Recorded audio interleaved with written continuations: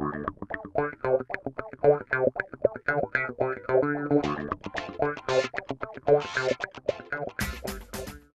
going on, guys? Jabran here from Photographers on YouTube, and this video is brought to you by ATS Rentals. They were kind enough to send me their D800 so I could do this comparison video for you guys with my D600. So please check them out. Not only do they have competitive rates and shipping charges, but they also give you free rental insurance. So just that alone is going to save you at least $30 to $60. All right, let's dive right into the review. What we're going to do is, just like what we do with other product reviews, we're going to look at focusing, especially in super low light. You're going to spend a couple of $1,000. You want to make sure your camera focuses in really, difficult low light situation. So we're going to look at focusing, we're going to look at colors, we're going to look at dynamic range, we're going to look at ISO. So we'll look at a lot of sample pictures, and after that we'll basically conclude the video and I'll share my opinion. I'm not here to pick a winner and say, well, this camera is better than the other. It doesn't work that way. I'm here to tell you which camera is better suited for you. Okay, and then ultimately you have to decide. I'll share my professional opinion, and then you basically have to just pull the trigger. Alright, so right now I'm using D800 to focus in low light and see how well it performs. The only light available in this room is coming from that laptop, just to give you guys an idea. First I'm going to use the camera AF assist, this beam right here, and then I'm going to turn on the flash to use the red beam, which the camera may not pick up on that red beam. Alright, so let me see how well it focuses in such low light with the camera AF assist.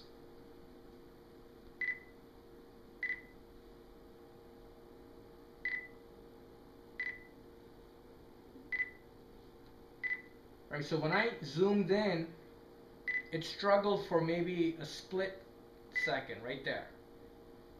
But so far, the speed is very, very fast. I will not say that this is slow focusing. And if you can focus like this in such low light, then when you have good amount of light, the focusing is going to be exceptionally fast. All right. So now I'm going to turn off the camera AF assist. I'm just going to turn on the speed light, in which it will automatically just take over. So right now you're probably not going to see this, but there's a red beam that is coming out of the speed light. Okay, so let me see how well it performs.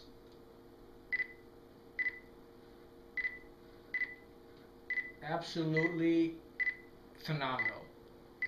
I mean, I can focus on a completely black screen of my TV with the AF assist through the speed light. I can zoom in, zoom out. It is not a problem. So with the speed light, doesn't matter how dark the room is, exceptionally well. Alright, so right now I'm testing D600 for low light focusing. First I'm going to use the built-in AF assist in the camera, and then I'm going to turn on the speed light and use the red beam that comes out of the speed light to test the focusing and see how fast it is. Alright, so I'm going to turn off the speed light and just use the camera AF assist.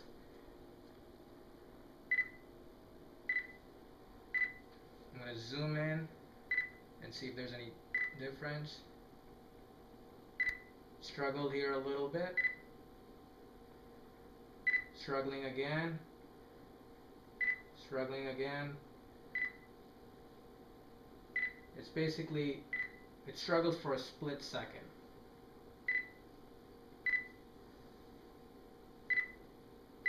Alright, so I'm going to turn on the speed light and see if that makes a difference. Now the speed light red beam is going to take over. Most likely the camera is not going to pick up on that.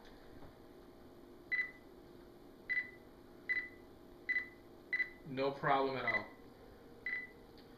So if you're using speed light on your camera, you're not going to have any issues. But for off-camera flash photography, you're going to have a little bit of trouble with D600.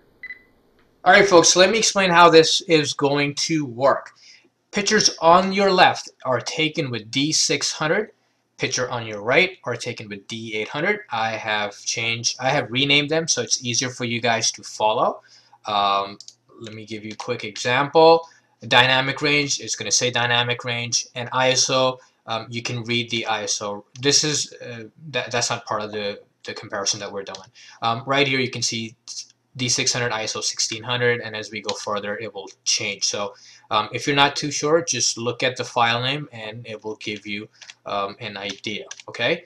Alright, so let's start off with the colors. You could see that D600 has better colors than D800. Now these are same aperture, same lens, um, and same shutter speed as well. Everything is the same. Maybe my focal length was off by a little.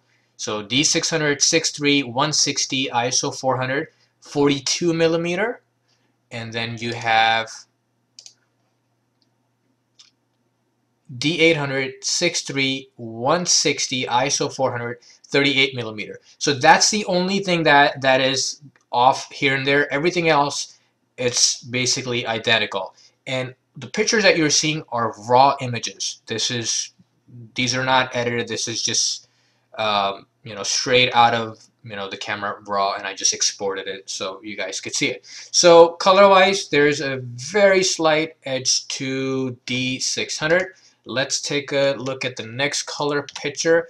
Once again, everything is exactly the same, exposure wise and depth of field wise. Okay, same story. D600 has a very slight edge in the color. You can notice that right here. Okay, I'm going to come back to the dynamic range and let me explain this.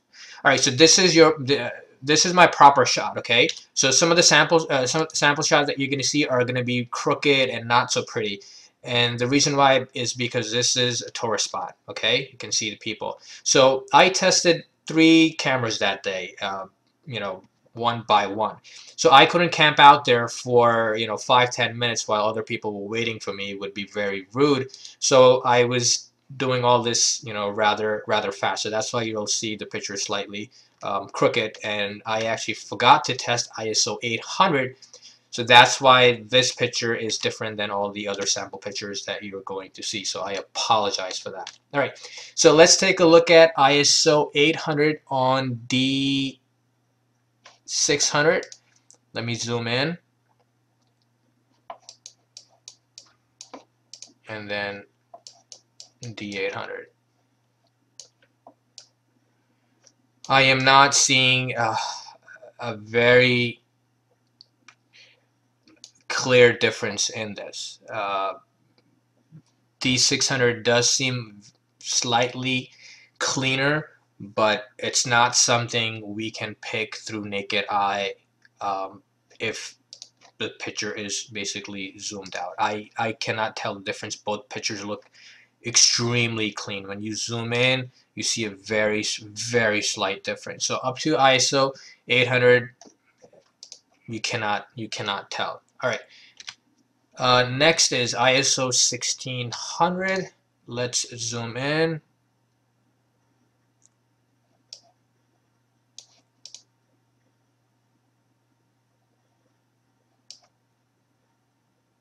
All right. Now you see a very slight difference. Okay. This is D600. This is D800. Very slight. It's not very noticeable, and I can only notice it when I zoom in. Okay, D800 has a little bit of extra noise, but up to this point, this is pretty much no noise to me. If you zoom out, you cannot tell that there's any noise in this image. Let's go to ISO 3200. Let's zoom in. Right now, it looks clean to me. Okay, but let's zoom in.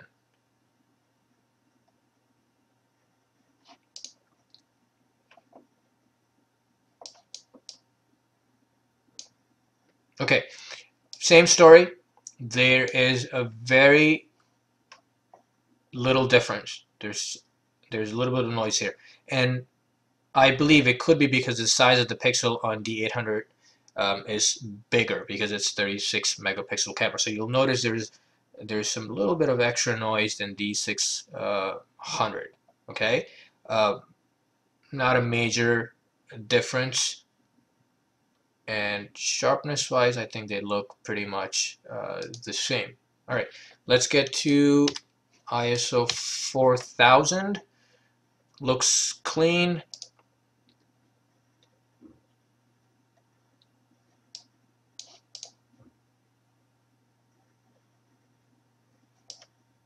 Alright, here we go.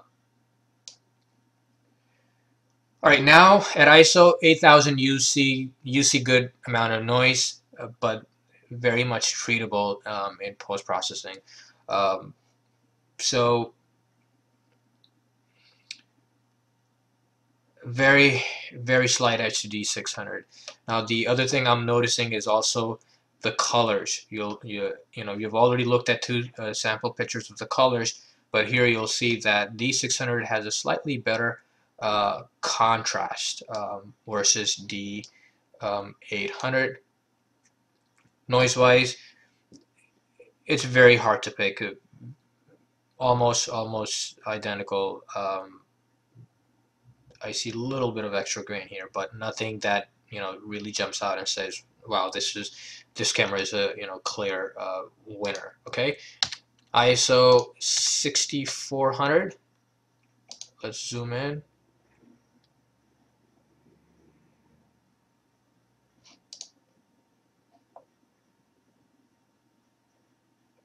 All right, this lady's not going to be happy if she sees the video on YouTube. All right, now you see a lot of noise. And now you can tell the difference.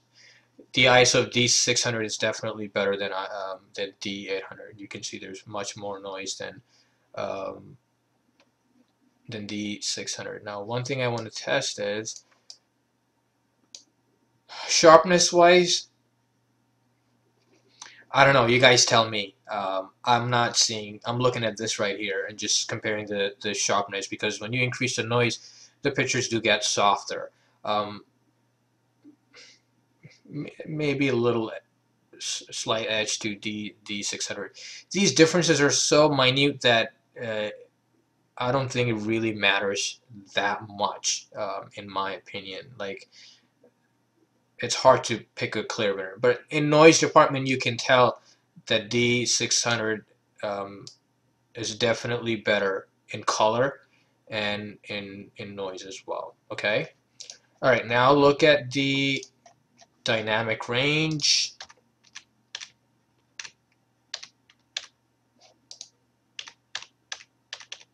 All right. So here's the dynamic range. Same time, same exposure. Look, I cannot tell. This part right here is the sun. That's direct sun right there. Okay, so the only thing that I changed here was I reduced the highlights because this whole thing was white. And that's how you basically recover, the data. But the camera has to capture that data. So, both cameras have great dynamic range, but looking at this, I cannot tell you, one is better than the other. This test is just not conclusive. So dynamic range, I would have to say they both do a pretty decent job, but I cannot say that go with, if you're a landscape photographer, definitely go with, one over the other, because this one has a better dynamic range. So I would give it a tie in color and ISO. There's a very slight edge to D600. Let's take a look at. I'm not going to read this whole review. This is by Scott Kelby. He basically shared his opinion. I'll post a link in the description if you want to read this whole thing. He's basically saying that I've been saying for a long time that both cameras are targeted for different customers. Okay, that is why I got D600 instead of D800 as a backup to my D3S. So in the end, he basically said D600. So when you see my conclusion after this part, what I did is that I basically identified those different customers Scott Kelby's talking about. If what type of photographer are you? And based on that, I made the recommendation that if you're that photographer, get D600, and if you're other photographer, then get D800. All right, let's watch the last part of the video. Real quick, guys, if you enjoyed this video or if you find my other videos helpful, please give it a quick thumbs up and share it with your friends. I would really appreciate that. Thank you. Right, now that you've seen the sample pictures, what do you guys think? I honestly was not expecting D600 to be able to hang with D800 the way it did. In colors, you can see that there's a slight difference in there. Not a huge deal because all the pictures get post-processed anyway. And in ISO, there's a very, very slight edge to D600 as well. Even if they were, exactly the same, that would still be it would still be a surprising thing for me. So here's a $1,000,000 question: is D600 a professional camera or not? A lot of people are arguing over that. Look, by definition, if you ask, most people will say no, because Nikon says it's an entry level, full frame body. And if you look at it, it doesn't have 51 focusing points. So technically, yes, it has some issues with focusing. When you're doing off-camera flash photography, focusing it struggles a little bit. And when you're doing weddings or events, even a split second makes a huge difference, okay? So by definition, people may not say that it's professional, but can you use the camera in a professional setting? And the answer is yes. I have used it. Scott Kelby has used it. I've been shooting, with D600 as a backup camera. I have my D300 on this side, D600 on this side. So instead of me constantly changing lens, I just go with my D600 and take some shots. So you can use this in a professional setting, sure, but I'm not using it as a primary camera. So there is a difference. The question is, can you use this? Can you use D600 as a primary camera? It depends. It depends on the type of shoot you're doing and the frequency of the shoot as well. If you're doing family portraits, outdoor family portraits, or even studio shots, you can easily use D600, no problem at all. If you are doing newborn stuff, even if you're doing 2 newborn shoots a week, which is highly unlikely unless you have a huge network of pregnant moms, you can do this. But when it comes to low light, that's when you're going to run into some problems here and there. Not all the time, because if the ceiling is regular, height up to, let's say, 20 feet, white color, beige color, you'll be all right. But what if someone contacts you for a wedding and the ceiling is dark brown wood, 30-foot ceiling? That's going to be a problem. Now you have to do off-camera flash setup, and that's when you're not using the Speedlight's AF Assist. That's when the camera is going to struggle a little bit. So it has its limitation. Sure, you could use this in a professional settings, but know the limitation before you take on the job or before you buy this camera. You should be fully aware of its challenging. The other issue D600 right now is having is the dust problem. Somehow when the shutter flaps or whatever, it's creating from internally, it's peeling off something, and you are seeing dust spots and oil stuff on the top left corner. You can Google that. It's all over. There are a couple of videos for that as well. So keep that in mind. It eventually will go away. Nikon is taking care of that. You have to call them up, and they'll just ship the camera, and whatever they have to change, they'll do it at no cost. So know that there are a little bit of issues with the camera as well, and maybe you want to wait a little before you purchase the camera. So can you use this in a primary as a primary camera? Sure, but I just told you the type of shoots you can do. Now besides that, you can do your landscape stuff, 24 megapixel. You can do your macro photography with it. You can do small events, no problem. I use it as a backup, so you could actually use this as a backup to your, some other primary camera. And Scott Kelby's used it for sports. So if he's shooting NFL games with it as a backup, keep that in mind. And he was happy with it. And, he recommended D600 over D800. So that's, that's his opinion. And I didn't get D800 because of the 36 megapixel size. I do a lot of shoots. I do a lot of shoots. I have to go through thousands and thousands of pictures. So for me, there's no way to really tackle 36 megapixel. No, it's not because of the storage. Storage is extremely cheap. It's also the processing time. When you take the camera, when you take your memory card and you're transferring hundreds of pictures, you know, you're sitting there waiting for that to happen. And you know, I bought my computer, you know, a few months ago, and it's a pretty fast computer. But when the time comes to transfer, you know, 36 megapixel files, and you have hundreds of those, it's a problem. So for that reason, I did not go for D800. Now, please keep in mind, D800 is targeting totally different type of people. D800 is made to target, you know, medium format cameras. Okay, that is not your D600 audience. That is not your, you know, a D700 audience. It's totally different.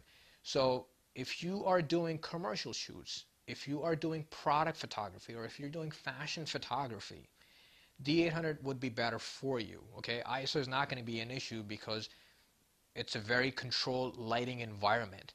Okay, you're not going to shoot products, or you're not going to do fashion shoots at high ISO. So it doesn't matter which camera is better or not.